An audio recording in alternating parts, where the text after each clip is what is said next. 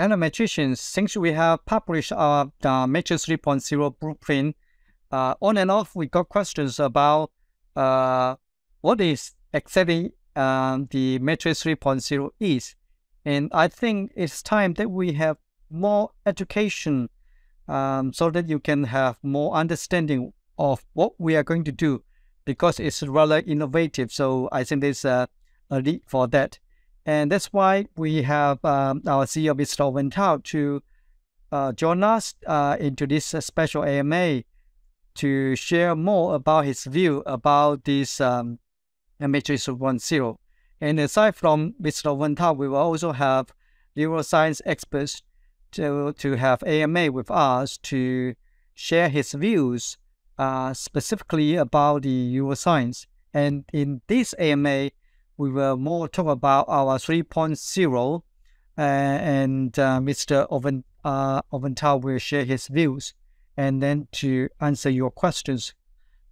So in this AMA, we will have 8 questions. So and to help this AMA to be more easy to understand, we will switch to Mandarin so that Owen can answer in the more thorough way, and so that you can have more information and then can align the expectation on 3.0. So 陶总，那咱们就用普通话做这个 AMA， 所以可以尽量去回答这些问题。 OK， 那第一条问题是什么激发了我们把黑客帝国 Matrix 这样的电影复制到 Web 3.0 的这样的空间的这样的一个想法？其实就是我们最开始在我小的时候看到这个电影的时候，我觉得这个世界真的是太酷了啊！然后最开始我们在成立这个项目的时候，我们选择了这个名字。我们当时的想法其实就是在2016年我们组建团队的时候，我们其实就是想把这个骇客帝国的这个场景搬到现实中来，所以我们有了我们的这个 1.0、2.0 以及现在 3.0， 我们正在一步一步的去搭建我们的基础设施，然后一步一步的将这个电影里的场景成为现实。因为我们觉得这个它已经不仅仅的是一个电影了，它也是我们人类对未来世界、未来生活的一个就是美好的想法。而且从目前的情况来看，我们的技术发展方向，我觉得这个电影里的所展现的场景在未来成为现实是非常有可能的。所以我们将我们的项目命名为 Matrix， 然后我们也在一步一步的向这个方向去努力，做出相应的工作。 OK， 然后接着这位小伙伴想知道，就是用哪一种类型的神经科学和 Avatar 的智能结合，然后怎么样在咱们的 Matrix 的这个组链上面去做到这一点呢？我们其实就是当时在这个《骇客帝国》电影中，其实大家就可以看到，就是主角 Neo 他躺在了一个机器上，然后在身上插入各种各样的接口，然后他就被进入到这个计算机的世界中。其实我们采用的方式其实是非常接近的。然后在近些年来，在这个脑神经科学中的就是这个脑机接口现在已经取得了一些突飞猛进的进展。目前来看，脑机接口这个领域的技术是我们离实现这个目标，我们认为目前是一个最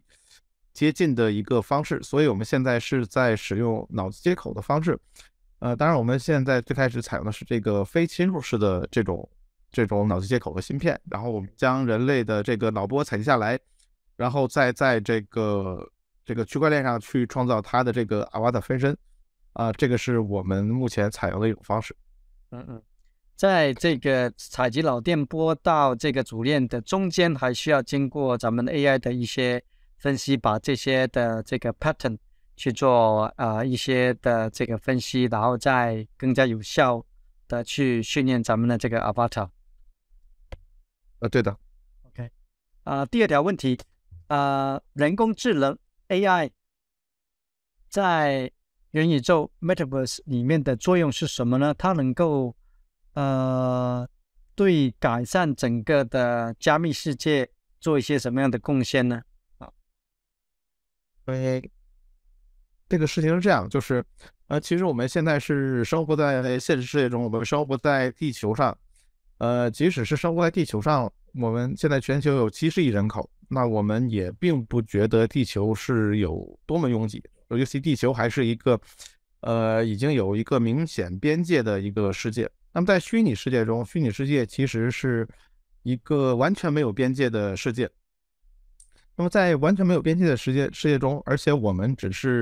人类嘛，毕竟还是这个碳基生物，我们不可能这个永久的生活在虚拟世界中，我们每天在虚拟世界中的时间也是有限的。所以虚拟世界，首先呢，它对于这个相比现实世界来说的话，它就太大了。太大的话，我们又没有足够的人去填充它那这种情况下，其实就需要在虚拟世界中去放置大量的人工智能，无论是机器人也好，或者是我们的分身也好。那么能让这个世界看起来不那么空旷，而且有效率。另外的话，对于人类来说，就是无论是这个Web3也好，还是这个 Metaverse 也好，其实获取信息以及处理信息的这个能力和效率，对于我们在虚拟世界中的生活，其实是非常非常重要的。大家知道，这个 Web3和 Metaverse 肯定都是一个数据的世界。但对于人类来说，我们这个肉身凡体来说，我们并没有能力去，有非常强的马上去获取海量信息的能力，也没有这种特别强的并行去处理大量数据能力。那在这个情况下，我们就需要人工智能来成为我们的助手，它来帮我们去获取，海量的信息，同时根据我们个人的情况来进行筛选，然后同时呢，它又有一个很强的一个处理能力。那在这种情况下呢，就是我相信我们在这个虚拟世界中的生活质量会有明显的提高，效率会提升，也有助于我们在这个Metaverse 中去创造更多的价值。OK， 第三点问题，你怎么看待 Matrix AI Layer 对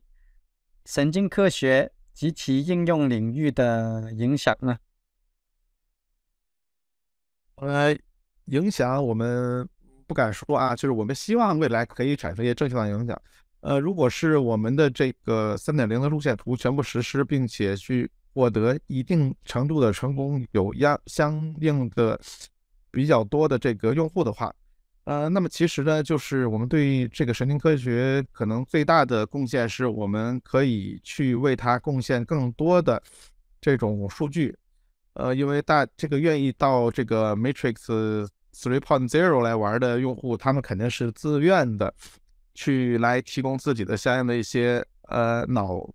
就是大脑里的一些数据。对，那么这些数据呢，在未来如果是我们可以有效的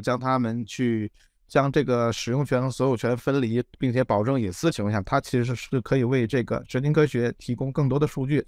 然后来促进这个神经科学的发展。对，然后同时呢，当神经科学进一步发展之后，又可以为我们的这个3.0世界里的用户，去给他们提供更多的应用服务和体验。OK，所以好像也是个螺旋的一个反应，一个增进一个，然后另外一个再增进一个，然后一直在这样的 evolve 下去啊。然后那其实在神经科学里面，目前主要应用的都是在一些医疗方面。那我们的这个3.0恰恰是提供另外一个方向，那这个方向是在一个virtual world 里面，在一个虚拟世界里面，怎么能够更加好的完备现实生活里面的这个自己所以它是另外的一个所谓的应用的一个大的地方吧哈，所以这个也是我们对神经科学的应用的一个贡献。再接着问，就是这是一个关于具体的这个步骤哈，能不能够麻烦你解释一下，实现Avatar Intelligence 的步骤吗？那它里面就列举了第一步，把脑电波反应映射到什么特定任务里面，那怎么去实现？我们在家里可以做一些什么事情呢？然后第二步，把它上传到这个程序里面。第三步，怎么样能够监控这个发生？就是 Avatar 等等一系列这个步骤。那麻烦就是陶总看看能不能够给我们更加清晰的关于我们怎么样能够实现所谓的 Avatar Intelligence 的具体的这个步骤是怎么样子呢？目前我们有一个就是初步的一个，就是我们确定了一个初步的计划和方向。当然，这个方向可能会随着我们未来的这个对于这个领域的探索研发，可能还会有一些调整。目前的方式大概是这样的，就是我们首先呢，就是在最开始的时候，我们需要来设计一个可以采集脑电波的这样一个可穿戴式的设备，它有可能像一个头环，因为大家可能之前我不知道有没有看到这个我之前试戴的那个照片，其实就是戴在这个头上的，那它便可以来采集我们的一部分脑电波。那么在这个之后呢，就是它其实分为2个步骤。第一个呢，就是采集我们的脑波并予以分析。那采集脑波的时候，它更多的是在就是你在采集脑波的时候，它其实是这样的，就是采集脑波的时候，就是系统会给我们一些相应的传递一些相应的信息和刺激，比如说给我们看不同的颜色，比如说黑色、白色、蓝色、绿色，然后以及比如说给我们看到各种各样的这种一些场景，比如说火山喷发、下雨、海啸等等等等。当然这个时候脑波会来，就是这个设备会来记录我们的脑波。这一部分呢，其实是记录我们在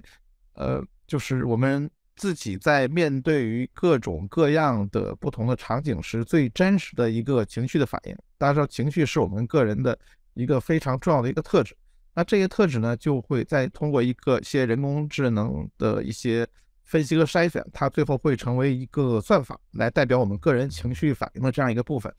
会存放在这个 blockchain 上，用一个去中心化存储方式。然后另外一部分呢，就是我们还需要为这个分身来就是模拟我们自己的这样一个思维的以及我们反应的这样一个能力。那么就是我们会提供一个有些像类似于 ChatGPT 的这样一个功能，对我们在与这个计算机的在针对于不同多样的问题的不停的交互，那么就是这个算法它会逐渐的理解我们的一些思维方式，包括我们这个独特的每个人独特的处理问题、回复以及思维的这样一个情况。那么我们把这个情绪和思维结合在一起，那它将成为一个算法。那么这个算法就是我们最初版的一个这个 Avatar Intelligence。那么当最初版形成之后呢，我们还需要不停的去使用它，不停的去对它去进行校正。就比如我们让它去做些事情，那么就是我们也会对他们做这些事情去进行打分，或者是我们可以，比如说我们比较懒的情况下，我们可以给它制定一套打分规则，然后给它一套任务，那么这套规则就自动的去就这套打分机制其实是基于我们每个人不同的这个价值观形成的。对，那么这个算法就会基于这套打分机制，它就不停的去对这些任务进行完成，直到它逐渐的模拟出我们自己更贴合我们个人的这些价值观的这样一种行为的情况下，那么它就在这个框架中会变得越来越好。对，然后大概就是这样一个逻辑。然后在未来的情况下，我们就可以把我们的这个 Avatar Intelligence，我们可以把它放到不同的元宇宙或者是不同这个 Web3 网络中。对，因为它就可以在不同的地方都可以，因为它是一套这个一套算法嘛，这套算法是存在我们的 Matrix AI Network 上，当然我们会提供相应的接口。我们可以像移民一样，把我们的这个分身移到不同的，比如说我可以移到 Facebook 的这个 Meta 里，对吧？比如未来 Amazon 开发它的，我们可以移到 Amazon 上面去。对，像移民一样，就是它可以在不同的世界中去移动、去生活，然后同时他们也可以获取到更多的这种信息数据，一步一步的来完善这个是我们目前的一个考虑到的一个技术方案。那么在未来呢，可能也会根据我们遇到的一些实际情况，还会有些调整。OK， 很详细，谢谢陶总。再接着的问题就是Matrix AI 可以像ChatGPT 一样工作吗？对，为了实现这个3.0的这个路线，那么我刚才也提到了，我们有一部分的工作是需要用户他与自己来进行交互的，所以我们也开发了自己的类似于这个 ChatGPT 一样的工具。对，在未来的话是可以开放给社区进行试用的。那当然，如果在3.0的时候，用户要训练自己分身的话，是必须要用到这个功能。OK， 好，那就是我们也有类似的这个工具，它这个工具叫 Morpheus 啊。对，然后再接着的问题是说，我们的 Avatar 能够在元宇宙中跟不同国籍的人去交流吗？意思是说，不同的国籍的人有他们的这个语言跟文化，那我们的这个人工智能能不能够就是即时的这个翻译去做这样的一个交流，然后做相互的这个理解、相互的这个互动呢？这个事情是这样，如果是 Avatar 之间的交流，其实语言并不重要了。那么 Avatar 之间的交流的话，他们其实是互相数据的交换。那么只要是统一标准的数据的话，他们可以直接的去进行交流。其实这个并没有什么语言的限制。那么至于这个，如果是人与人之间的交流，其实我们在使用这个，大家在使用比如说 ChatGPT 的时候，大家其实可以感觉到，其实我无论用什么语言去使用 ChatGPT 的话，都是可以顺畅的与它交流的。目前的这种实时的这种翻译已经是一个比较成熟的一个技术，当然未来可能可以做得更好。比如说我们在引入这个神经科学的时候，我们使用这种翻译的话，是不是可以直接的就是在我们的大脑里来为我们提供相应的翻译，而不是我需要再去通过眼睛或者耳朵再去获取到这些信息。当然那个时候可能会有一个更高的效率，但目前来看，不同国籍的人来进行交流，这个并不是一个什么门槛，可能目前效率可能还稍微有点差。对，但是未来呢，可能我认为肯定是可以做到非常顺畅的交流的，尤其结合了神经科学之后。OK， 那最后两条问题哈，你打算怎么样将这个信息从 Avatar 传给人类呢？就是之前我们一直在说的，就是人类通过脑神经这些数据，把它传给这个 Avatar。那这条问题问得很好，怎么能够反方向的把信息从 Avatar 返回给人类呢？我先说理论上啊，就是实际上在理论上是可以的。然后在我们的这个神经，就我们的这个做这个脑机接口的这个合作团队嘛，就是我们现在已经实现了一些功能，比如说我们直接用这个数据给小白鼠的，就是大脑去发送一些信号，让它去执行一些任务，这个目前是可以实现的。未来如果大家感兴趣的话，我们可以分享一些这个成果给大家看一下。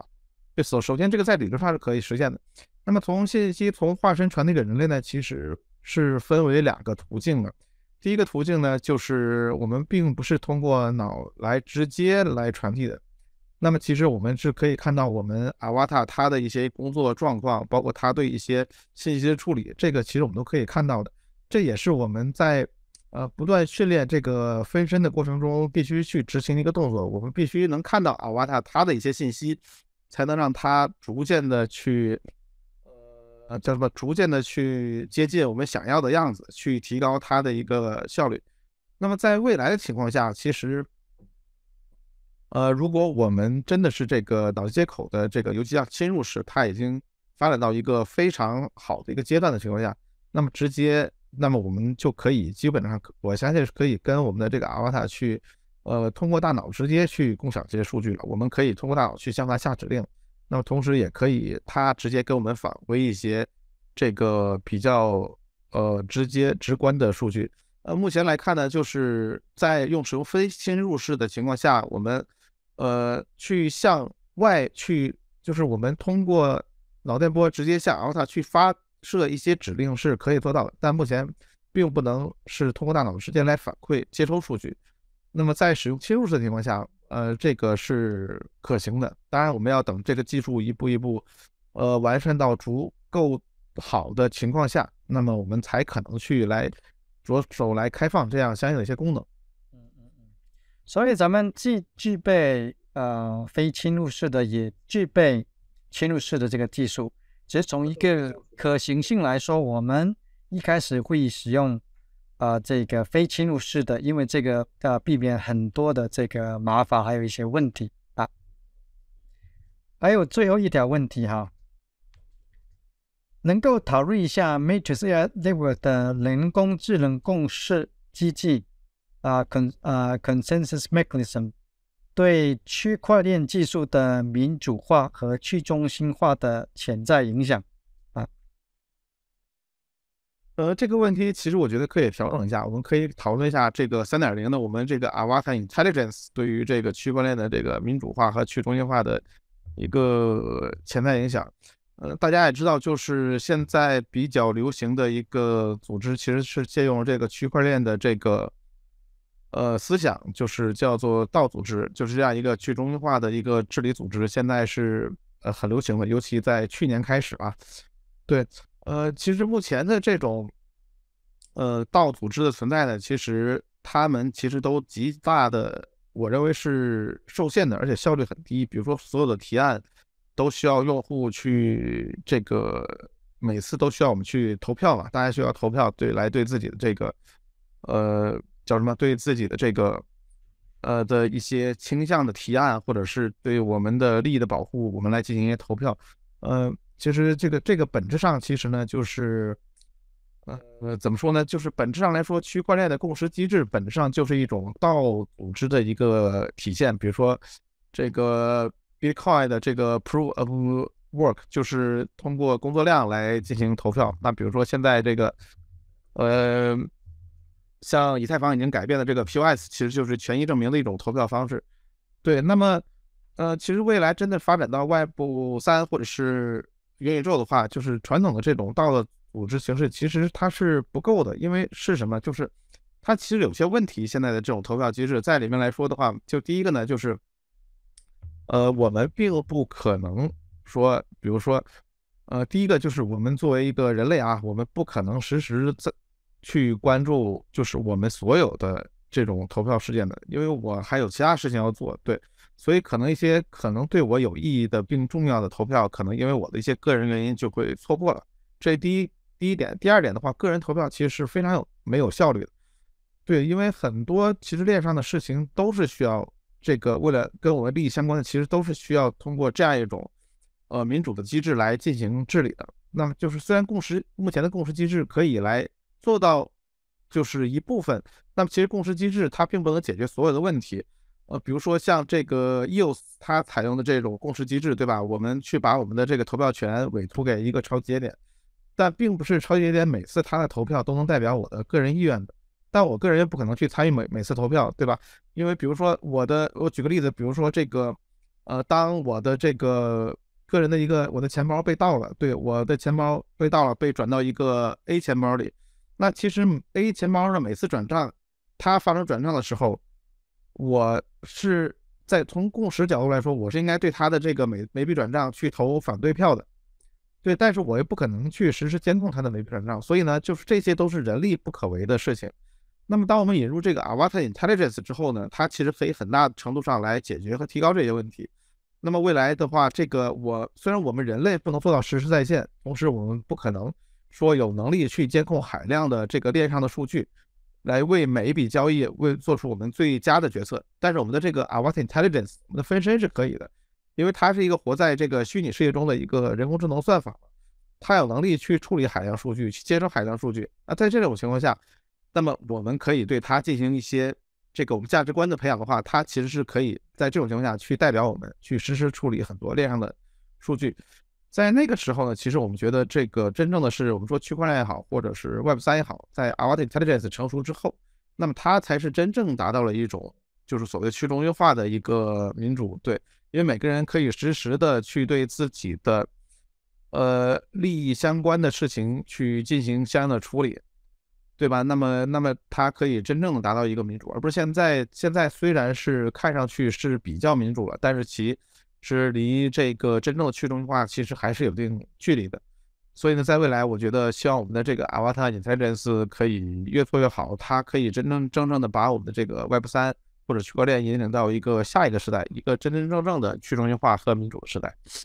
谢谢。这个我倒是第一次听陶总分享这个共识机制，还有还有咱们这个 Avatar Intelligence 三者之间的这个影响听起来还蛮有趣的，也很有启发性。那接下来的一些 AMA 我们也可以考虑是使用普通话，因为这样陶总说起来的话呢，能够更加这个精辟然后也更能够回答的全面那这一次的AMA 就先到这里。Okay, so that concludes today's AMA, and this AMA is specifically about the about 3.0 avatar intelligence, so to speak. So yeah, and I think you guys can understand more from the sharing from Mr. Owen Tao, because he's using the Mandarin, and which is his native language, and definitely he can share more and more friendly and with all his thoughts. So I think we can review to see whether we can switch to Mandarin for AMAs to come. Yeah. Okay. So I think that's it. Thanks, Owen, and thanks, Magician, for watching these AMA videos. Okay. And if you have more questions, just as usual, submit to our Google form and we will screen and then we will address them. Okay. Thank you. Bye bye. OK，拜拜。